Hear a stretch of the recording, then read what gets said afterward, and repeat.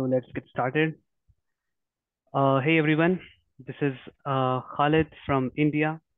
I am the President IEEE GRSS Regional Coordinator for India, and I welcome you all to another webinar of IEEE GRSS YP webinar series. Today's session is on the topic Decoding Urban Growth and Road Networks, Geospatial Insights of Bangalore. And we have the IEEE GRSS Region 10 Chapter Coordinator with us. She is pursuing PhD in Spatial Data Science from the Spatial Computing Laboratory, International Institute of Information Technology, Bangalore. She has received MTech in Geoinformatics from VTU and Bachelor's of Technology in Civil Engineering from Government College of Engineering, Kannur. She has also received UGIT Young Technologist Award in 2015, University Honor in the 2014-2016 batch, Best Paper Awards, and authored several journal papers, book chapters, and international conference papers. Now, let's welcome the intriguing personality of today, Miss Rahisha Thottolil. Over to you. Thank you. Thank you so much for an introduction. And welcome all for my today's talk. So here I would like to discuss regarding urban growth problems and how the geospatial technologies can be useful for urbanization issues or challenges. Before I jump into the real problem or the topic, I would like to talk a little bit about my lab, where I am working, and what are the research work we are doing under our lab. So I'm part of Spatial Computing Laboratory. It's a subdomain of a Center of Data Science team, and at IIIT Bangalore. And Professor Uttam Kumar is leading our entire team. We have a different research works are doing within our domain. Like we used to do spatial data mining, computer algorithmic, and different applications of geospatial technologies, kind of environmental studies, climate studies, or even kind of heat island problems, or different agriculture related projects we are doing. And we used to conduct a lot of webinars, seminars, or we want to expand our knowledge, whatever research we are doing. We are just giving seminars to all over the world. And then because we have a limited time period, so I want to talk a little bit more about our research now, whatever research work I am doing within our team. So introduction, we'll start with introduction and background. So do more people live in urban, or because when we see the statistic of population statistics before in 1971, we can see this yellow, the cyan color, right? So wherever the cyan color is there, that was a rural majority what we have represented here. And wherever it's a reddish color, that is a urban area. In 1971, it was like a major part of the it's a rural area. But when we come into real time, like 2024, more than 50% of the area comes in the urban area. And when you see the predicted or a projected value by United Nations 2050, this will be the scenario.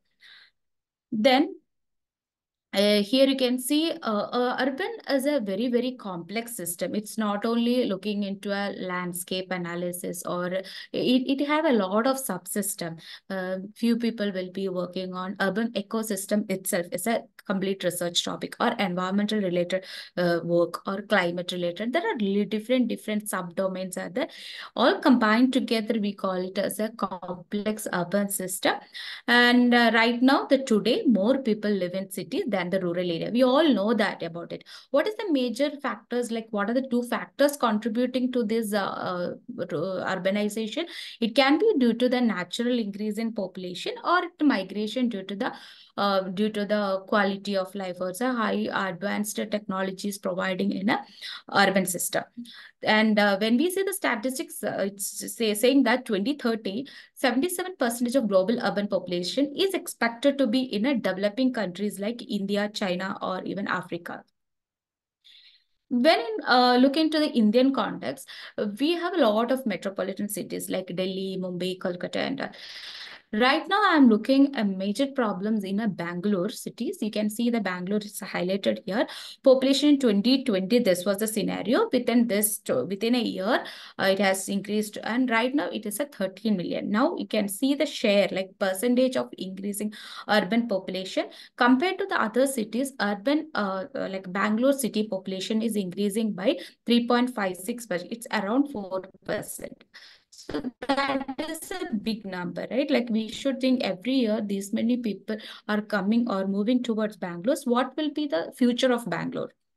You can see a little bit more. In 1973, there was only 1 million. Then next it's a 13 million. Urbanization is happening. We know that there is a lot of positive factor behind urbanization. Like we know the economic, obviously when we have a good opportunity or employment opportunity, obviously the economic growth will increase from one level to the other level. And we will get a lot of innovation hubs and opportunities will be there. A lot of people will be moving to the central part of the cities. Then cultural diversity will be there. Good health facility will be there. Education facility opportunities will be there. And there are positive impacts on urbanization, but we should think about what is the negative impacts of these kind of urbanization. So when we see the housing affordability, when we move a lot of people into the center, housing, because there is no space, that a city does not have a capacity to afford or to hold all the people within the city. Then there will be a lot of traffic congestion problem, air pollution. These all are the negative. That is once the urbanization is happening, there will be pros and cons, right? Pros we have listed here, and cons also will be there. I have highlighted few. Traffic congestion is the biggest problem in Bangalore city, and infrastructure strain in case of a transportation, public transport, or a road facility, and land management challenges. These are the few selected topics or issues I have used for my research work. But more than that, a lot of other negative impacts are also there.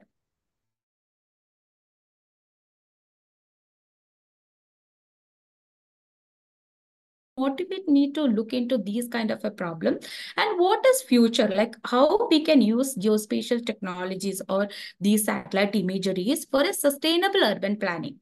So then what is this, especially for a larger metropolitan, in case of Bangalore is a larger metropolitan. So then how to decentralize these kind of cities and move into medium and small, how to develop nearby surrounding the small and medium level towns and cities. So then urban land use planning, if we have a well-informed policies based on sustainable development principle and well-planned and well-managed initiative can address many urban challenges, like real-world problems can be resolved by if we have a well-informed policies or any sustainable plan. With that, I have framed my objectives with respect to these problems. So I have just listed, only because of the time, like I just listed few studies, whatever we have done within our research group. First one is analyze the spatial temporal land expansion and landscape dynamics and how we can do the hotspot analysis. I'll explain one by one. Then first research question itself was that, like understanding what is happening in the last 50 years, understanding historical land use changes. Then what are the main events caused these kind of changes, that we call it as an event triggered urban extension. If such events or some events happen within surrounding region, what will be happening in that area? So that we call it as an event triggered expansion. Then we want to use modeling or technologies to understand what will be the future cities looks like. That we call it as a modeling geovisualization of urban growth. Then a road network is an important infrastructure in any kind of a cities. We want to understand what is the topological assessment of a road networks. That is the fourth problem statement I have taken. Then understanding all this, what need to be done and to predict the transportation indices, or we can call it as a in network density can be considered as a index. So then we used all these technology to predict the transportation index. Then if you feature extraction, I'll explain few feature extraction technology what we have used in our research lab.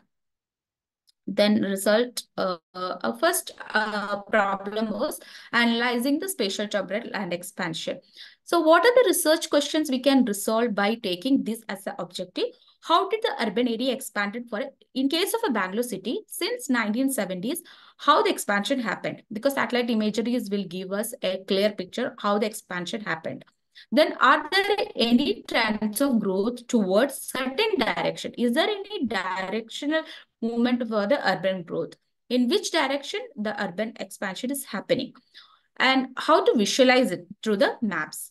Then quantify it, because we even through satellite imagery we know that okay, this area expansion is happening. Some kind of a landscape matrices will give us a quantified measure to understand how the expansion is happening. So this is a study area I have taken, Bangalore region, because this is a Bangalore BBMP area. When we see a center part of a city, already overlooked research, like most of the research paper we're looking into the center part of the city. But what is next? We want to look into the surrounding region. What is the peri-urban area or a rural part of the area is how it is changing over a period. So then I'll just methodology, if it's you can consider it as a three-part. First, understanding the landscape analysis, then using a time span, how within the time interval, how that expansion is happening. Then with a different scale level, is it a like a grid level analysis, we call it as a first initially we consider it as a whole study region, how much expansion happened. Then only binary related. That is initially we consider as a multi-level classification problem. The second, it was a binary level classification. Third, it is a grid level analysis. I'll show you some results, then you will appreciate the work.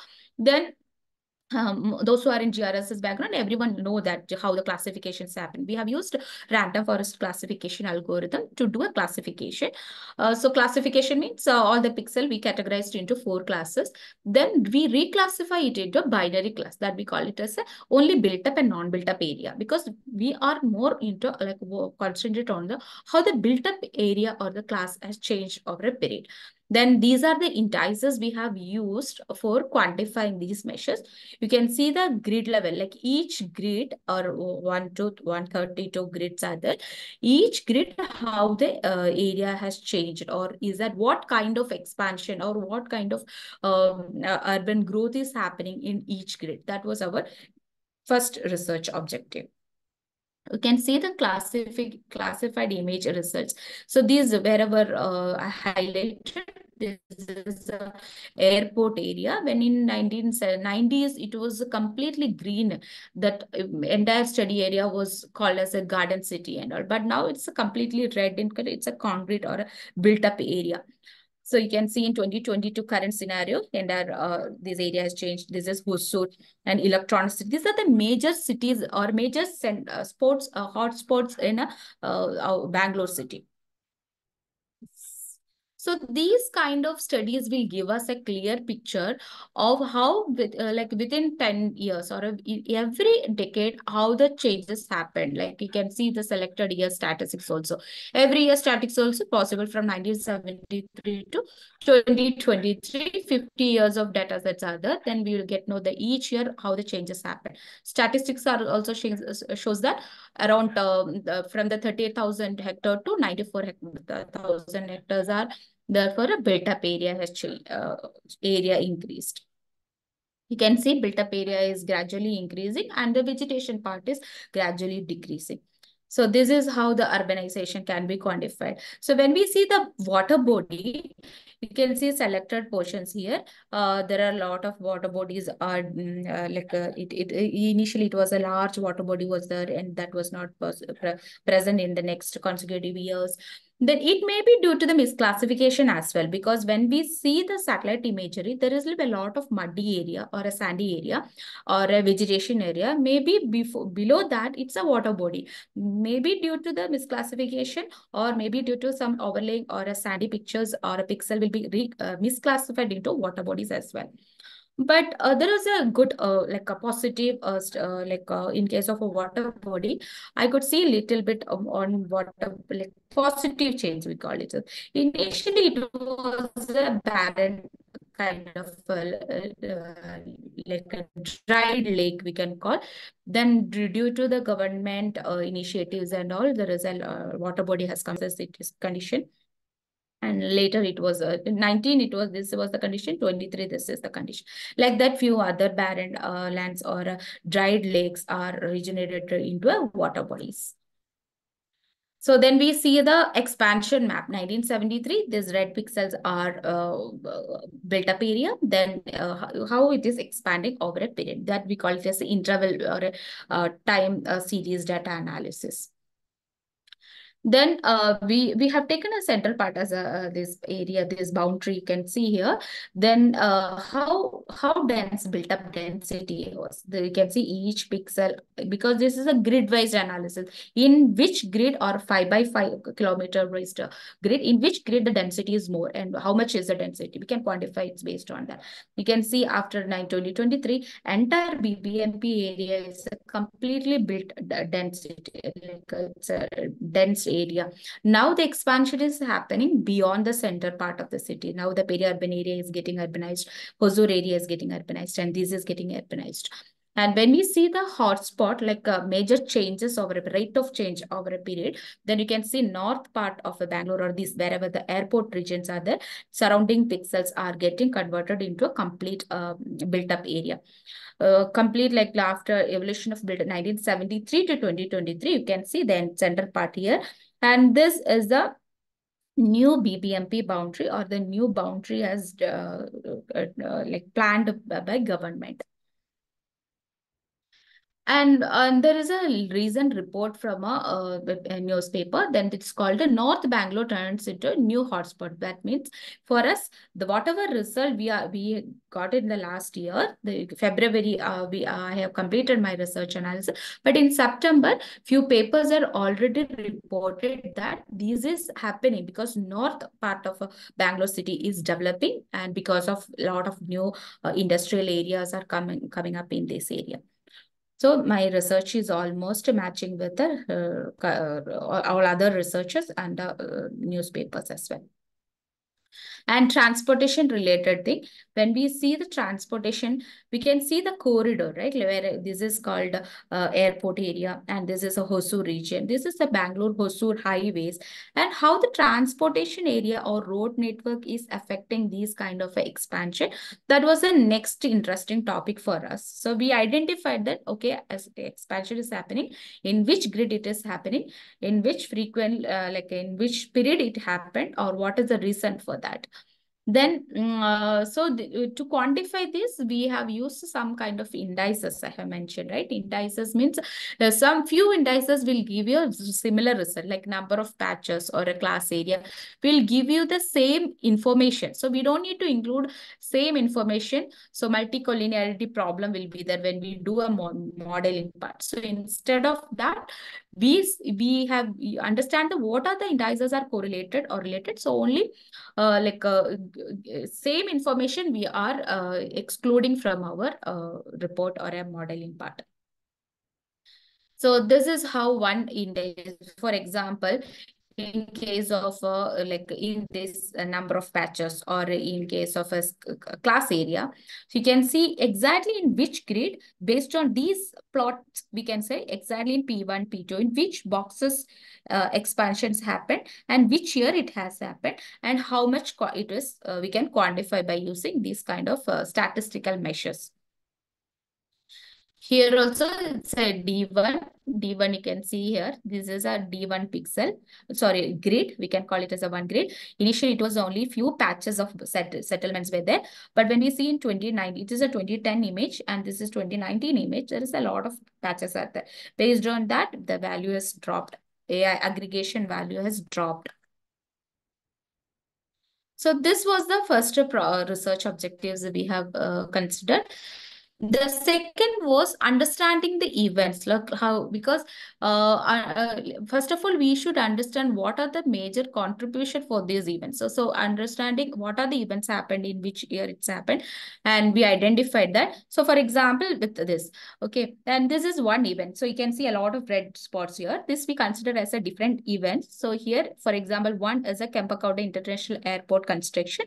That's considered as a one event. Because of this event, how the neighborhood pixel or a grid has changed. Okay, 1985, this was the Google Earth image. When time goes, this is the condition. And when you see the another event is a Meenakshi Mall in Bangalore. So 2009, this was the scenario. But when the times of 2021, it's a completely built up area. So you can see here, when we have a classified image of these kind of area, you can see this is the event in which grid, like 67, 68, 79, in which grid the expansion happened over a period. Last 5 years, how the expansion happened, and next 5 years, how it is going to happen based on the historical trend. That is also possible to do that. And this is kind of a grid analysis. Each grid, what was the class value? Initially, it was only 187 hectare. Then in 2013, after 5 years of that inauguration of that airport, how the class area or area, class area means built up area has changed time frame. So like that, another matrices. So these kind of researches or these kind of technology will help us to understand how these events are that is involving for urban expansion. The third experiment was understanding and modeling it for a future. So we know that Earth observation data or satellite imageries are very good input for any kind of these expansion studies. Then we are using these as an input for historical satellite imageries or classified imageries as an input for building a model, then predicting how the trend analysis, doing a trend analysis, how the future cities will look like. So that will help. Then these are the existing urban growth model. Then we have used, these are the, we call it as a driving factors. What are the drivers or the influencing factor for the urban growth? I'll show the result part because this is already published to work. Then you can see through patch land use simulation model, you can see 2022, this was the actual scenario. By using a linear regression or by using a patch land use simulation model, we could relate it. Around 83% accuracy was there related to our work. In 2022, the actual was 22% of built up area in this area. Then the predicted one was simulated one, 20.31.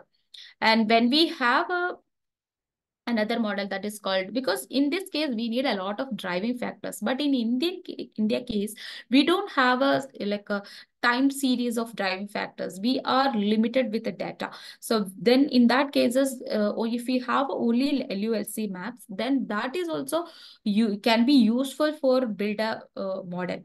Okay, then this is we called as a STM model. For the STM model, without driving factors, the initial plus model was with the driving factor, then STM was without driving factor.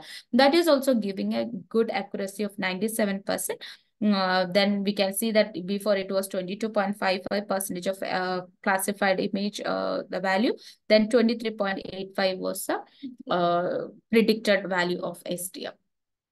Then there are different models will have a different limitations are also there, but within the data limitations or within the computation power, we could do a lot of good research in urban growth models. Then the fourth problem was that understanding the transportation parameter, because in Bangalore city, we have a lot of traffic congestion problems. Understanding the pattern, spatial pattern of a road is very, very important for these kind of studies. Then you can see a graph theory. Graph theory can be related to a road. Here you can see each road, we can categorize it into one kind of a graph. Each intersection point, dead end points, consider as a nodes. We call it as a nodes. Then the connection of two nodes, we call it as a link or a edges. So with that, we can quantify some information. So that I'll show you. We have some in measures. We call it as a connectivity measures and coverage measures. Consider this as a simple example of a road network. Here, number of edges is nothing, but wherever cuts are there, this we can call it as a 1, 2, 3, 4, 5, 6, 7 edges are there. We call it E is equal to 7. Vertices is wherever intersection points are there, that we call it as a vertices. Vertices are also 7 here. Then P is a planar graph. It's a single planar graph that we call as a 1. Then here you can see P is equal to 2 because here there is a 2 graphs are there. Here it is a P is equal to 1. It's a only one graph. It's a all connected graph. Then with all these parameter, we can quantify these measures. We call it as a connectivity indices and coverage indices. Instead of looking into these equations, and I would like to show some interesting result over this ward level analysis of Bangalore city. We have a 190 to 198 wards in BBMP area. Kembagowda ward as the first one. We have a zonal area or a zone area, that ward area we can call it the ward area. Then number of vertices for that individual ward and number of edges for that individual ward. These two values and these will give us a total length also can be easily quantified by using GIS tool.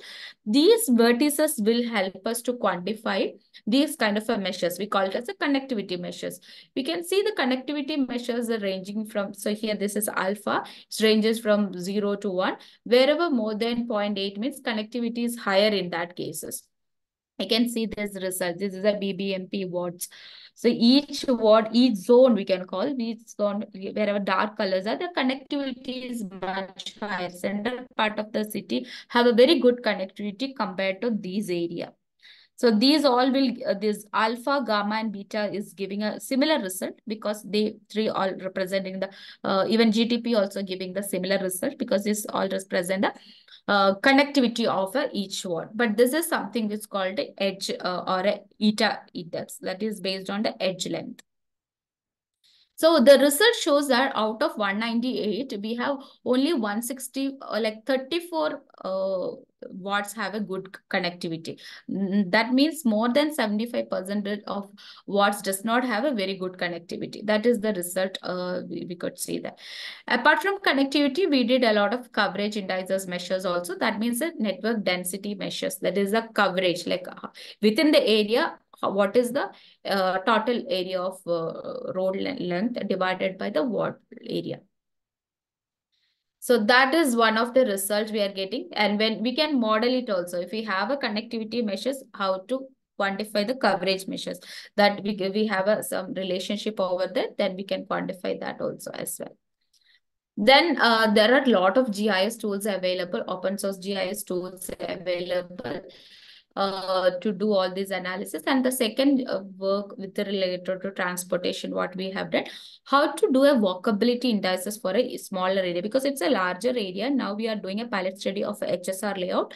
We consider it as a smaller area, 30 square kilometer area. Then connectivity measures, I'll show you. We have some tools called coins tools to understand, because whenever we have a OSM data set, we don't have a hierarchical map there. So instead, the name is not it's a primary road or a secondary road, or even we could not classify it based on the length or based on the name. It may not be properly named.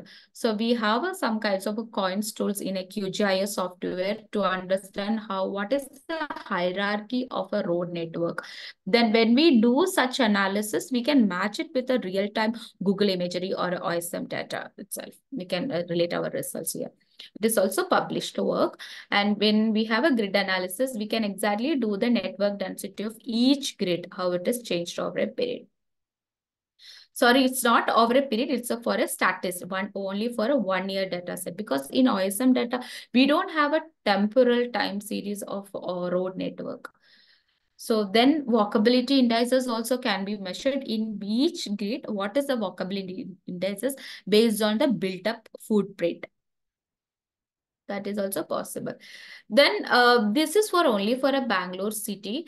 Then we want to do it for a larger national level. Like we have published one paper regarding the entire nation. We have selected few selected cities. We call it as a small and medium towns. Then we selected those cities, understanding the road pattern of those cities, and classify it as what is the good connected road, or which are the cities having a very good connectivity out of this 503 cities. So this is the larger or a national level project to understand which are the area does not have a good connectivity, and which are the government should focus, or they should give some attention towards which are the cities the government should give attention. So these are the few studies we have expanded from the previous studies. Then very important contribution from our research work was that by understanding the urban pattern, like out of that 503 small and medium town cities, we have a settlement pattern of a binary imageries, like these imageries we have. This is a already the previous literature shows that if we have a generative models, if we have a huge settlement data set, we can generate few kinds of data, like a similar pattern of urban area can be simulated. So we can call it as a we can generate it. So we call it as a, this is already built by Albert from MIT 2018. It's called unconstrained GANs. That is called unsupervised classification, not classification, it's a generative models. Then another one was extension of his paper was talking about. Here the main purpose is there is no labeling part. They are not putting any real-time data set. But here they are giving a lot of feature data set to understand the relationship between the feature and the real-time settlement pattern. Then they are doing predicting or simulating some similar city. Why we are doing this? This is another city because understanding the research gap out of these existing papers were very important. So we have used this system, generative adversarial network, and these kind of applications in urban science in India, it's very limited. So then we want to do because we don't have such a huge data sets as well. So what are the questions we want to resolve? How to generate such a futuristic or a realistic cities by using generative model. Then how to relate this into transportation, because we did a lot of studies in settlement pattern. We did a lot of studies in transportation, how these works can be related, and how is that settlement pattern have any relation with the transportation. That was the important research question we want to resolve it.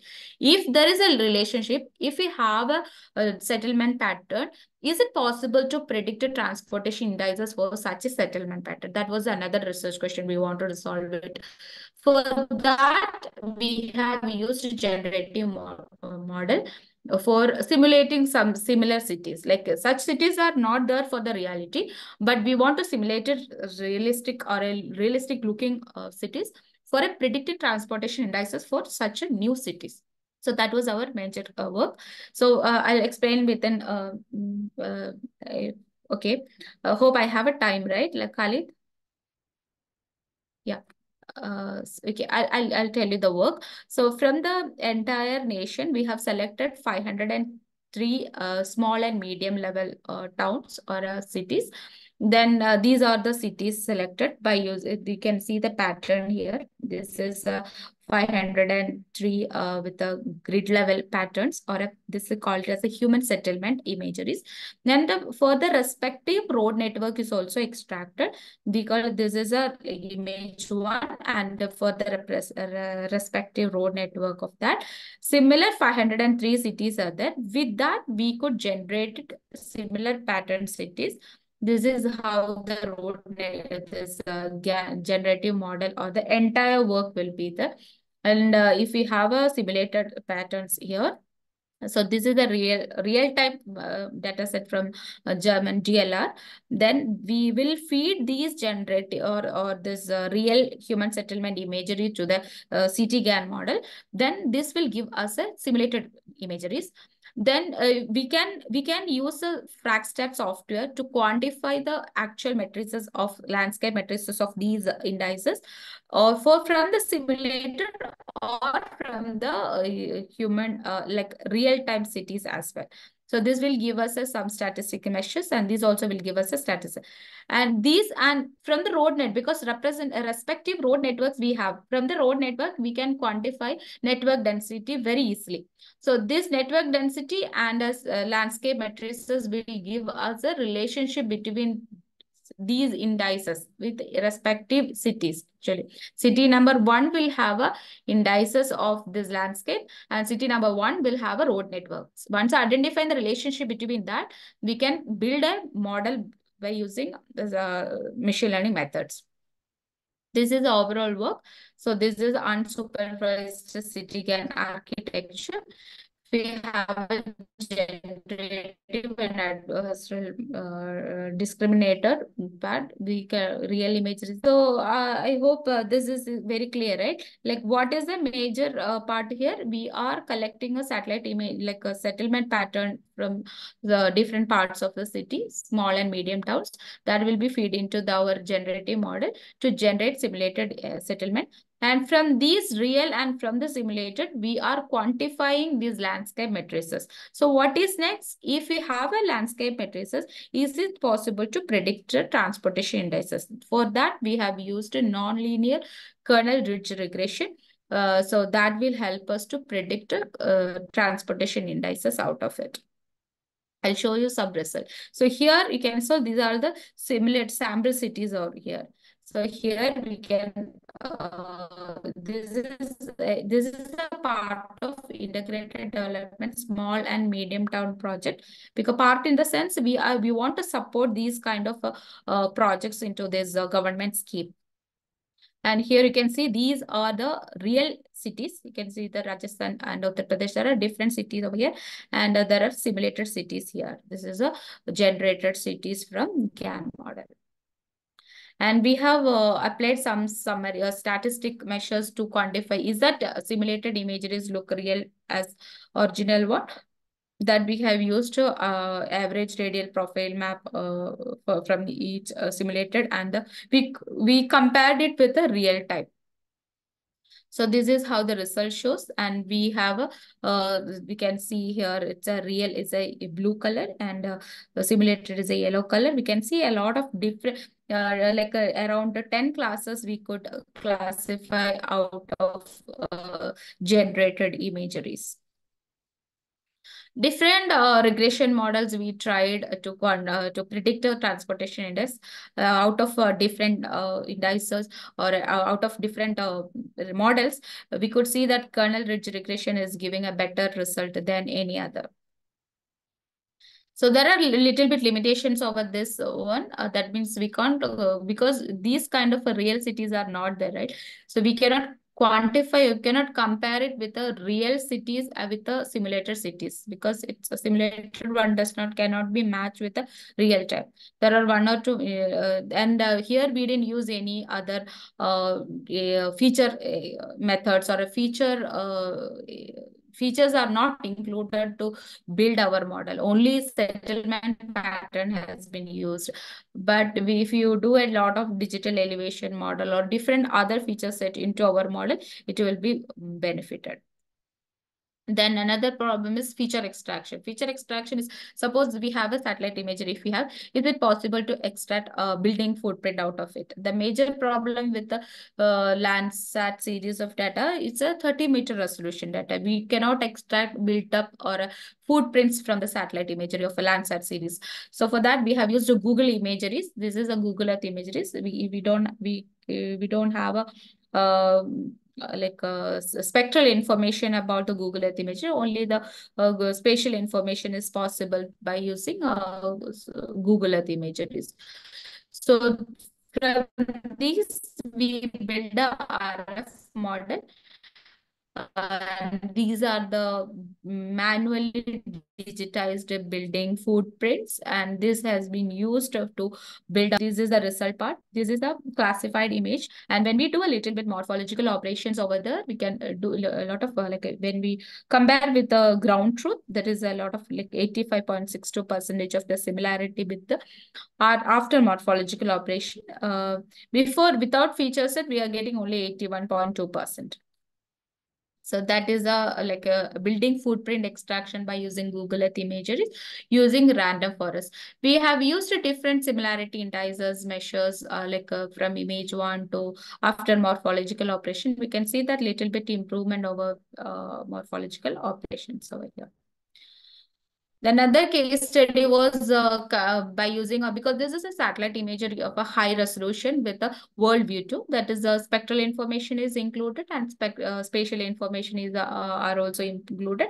Then when we include both the measures or both the resolutions or informations together, when we have a simple CNN model or a unit model, will give you a better result than any other RF model. I can see the result part here. That is 91, RF is getting 88. But when we do a simple CNN model, we'll give you 93.52% accuracy. This is the grayscale of world view 2. And this is the predicted or a classified value of this. Case 3 was a cloud, because Google Earth Engine is a lot of applications or a lot of tools are available through Google Earth Engine. And here satellite imageries are free. We don't need to download. That is a very nice platform available for doing a lot of analysis over there. Then Google Earth Engine is used to do a classification first. Then after classification, we identify 2020. This is a just two very short interval, 2018 and 2020. Then you can see here in 20, even though 2 years different, there is a huge difference in urban settlements. 19.2% increase in urban area for one particular ward. So when we see the Google Earth imagery for 2018 and 2020, we could see, because we call it as a comparison with the two periods with the ground truth, or we are understanding what is happening in the particular area or a particular ward.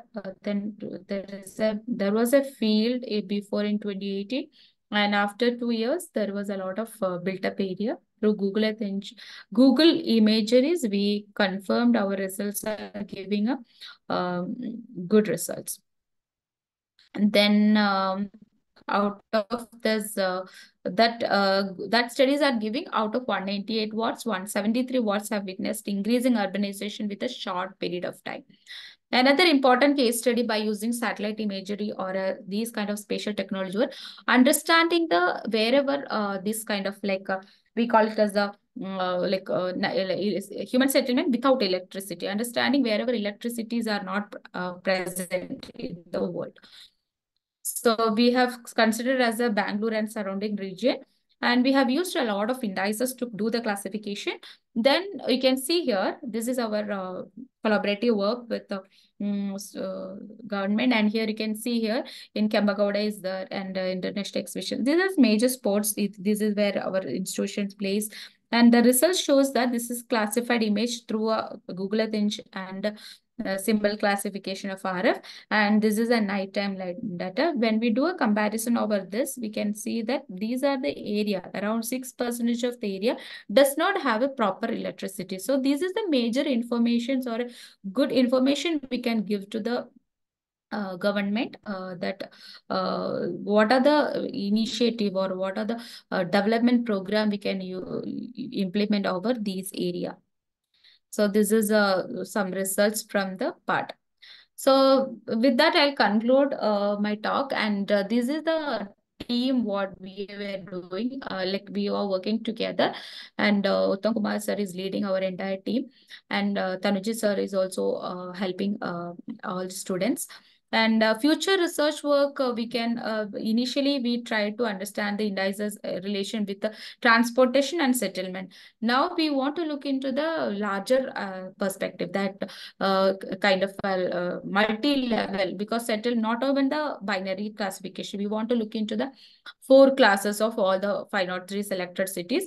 Then climate related studies we want to, because where we know that where the urbanization happening, heat island problem will be there, or a lot of hot area then we can do a lot of integration within the subsystems of a complex urban system. So that is our major research in the future.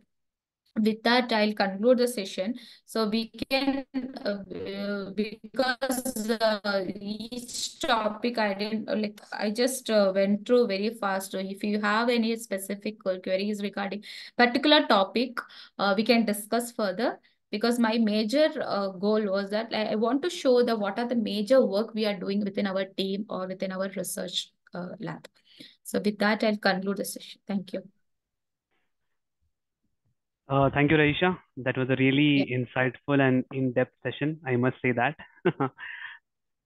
Okay. So we will be having a few questions, and I see two of them in the Q&A box already, and then a few in the chat. So just before we head towards the Q&A session, I have two announcements to make. So I hope you all are aware of the IGARS conference happening in Greece this year. And with respect to that, I have two announcements. Let me share my screen.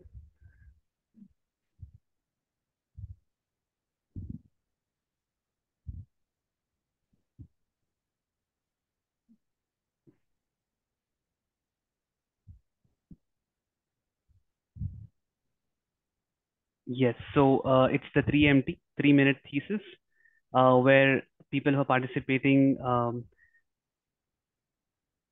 can join by submitting a video where you upload a 3-minute video detailing your research and thesis topic to a platform like YouTube or TikTok, and submit your link with us to enter the competition. The deadline is May 15th, and the another announcement I have is of GeoPitch 2024. Let me share that with you.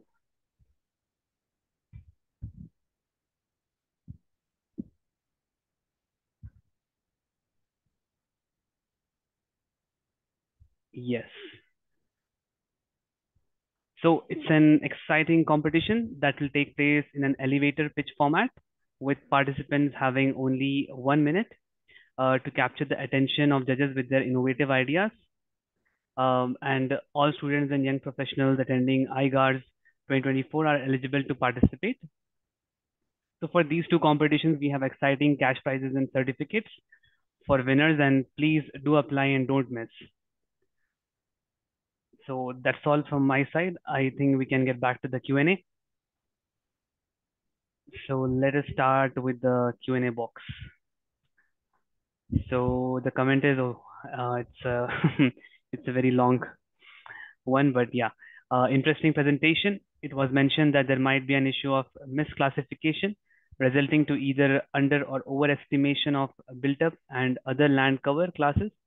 In this aspect, how reliable are the built-up area statistics, including the calculated changes in built-up areas as well as other quantities derived from the land cover maps? And with these errors, it is likely that the changes in built-up area cannot be totally attributed due to the actual change. Some of the detected changes can be due to the errors of classification.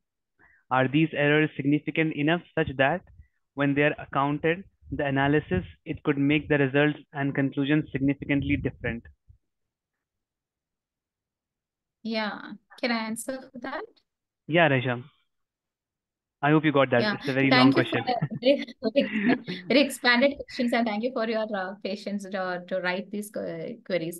So yes, you said correctly, there will be misclassification error in water bodies, because when we see a satellite imagery, we could see a like a muddy land or a vegetation cover, but in real time that will be water body. So, but in our case, that is a level one due to the level one classification error. We initially level one classification has done, and each classes, what are the error, we quantified it.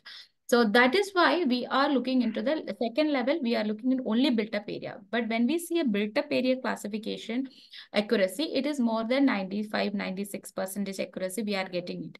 But in case of a water body, it is not the case. That is why I highlighted that in case of a water body, there is a chance of misclassification. But in case of a built up area, we like clearly taken a different sample from the entire study region, and we understood that more than 90% of accuracy should be there for our next level analysis, because the initial level it was a multi-level, but then the second level it was only built up. Then with the built up we expanded into grid level analysis. That is why we don't need to carry over our error to the next level analysis.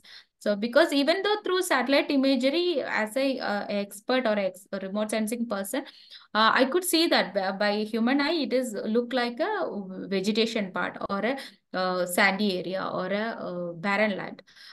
But in Google imageries, or in maybe in due to the seasonal time, maybe a dry season or something, that is that may be the error factor. But we try to avoid it for a built up area for that area. I think I have answered for that first question. Is there any Looks good to me. continuation? Yeah, so there's another question. So we'll just move to that. I hope this answers your query because we don't have a name here. So the next question is, thanks for the presentation. Although it was a bit rushed and there was so much information presented, it was interesting nonetheless. With all these results, I would like to know if these have been presented or being considered to be presented to local authorities, decision makers, or to concerned agencies in India for their utilization, example as basis for the planning decision making within the context of sustainable urbanization. Actually, yes. Thank you so much for your queries or even bits. So then we have presented few government organization like Karnataka State Remote Sensing Application Centers and all. But that was just the initial level. Recently, I completed my research. I didn't go through that next level. Like I need to submit my thesis. I need to present these work into the like in the paper, and I need to contact, because once it is completed, then only I can contact government or real authorities what is need to be taken care for these areas. So that is our next level. It is there in our planning. So that's what we are doing right now. Thank you, Rahisha. So we have two more questions and then I think we can conclude. The next question is, you have mentioned a few models such as CNN, GAN, UNET. Can you explain which software you use to apply these models and which model you have found more Yeah. effective in your study? Yeah, software for any deep learning or machine learning, there is no particular software available. I have used Python programming for doing all this. Because as a GIS tools, if we have a programming skills, then only we can build a the models which what we required. Simple classification models are available with the GIS software, but UNET, I have used programming with Python, or even RF also I tried with programming with Python, or even with the QGIS also. So there is no particular software for doing machine learning models. Thank you, Raisha. I hope this answers the query. Uh, the last question we have for today is reasons for Bangalore stormwater problems.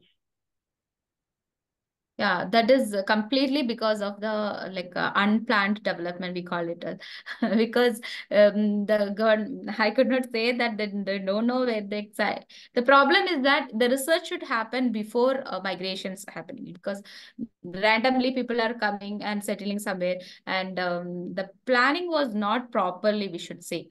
Maybe because of that, that was the major from my point of view.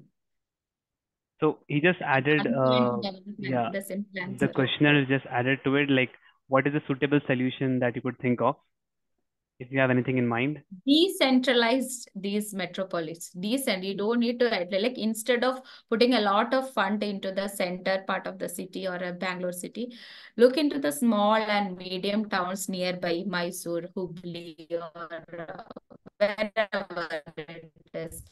like initiative or the put a fund into the like infrastructure development of that surrounding regions, and spread the population, or the instead of the simple answer is decentralize the metropolis. That is a simple answer. I hope people in the leadership, they take forward to these solutions and think about that. Thank you, Raisha, for answering those questions and the Thank people you so who much. raised their queries. You can still reach out to Rahisha on her LinkedIn, and ask her anything you want to know more about, or maybe if you want to plan something with research, she's always there on LinkedIn. You can reach out to her there. And Yes. thank you everyone for joining today. And thank you, Rahisha, for taking your time and taking out time, and then being here today with us, and then presenting all your work that you have done with the research. Thank you. Thank you so much.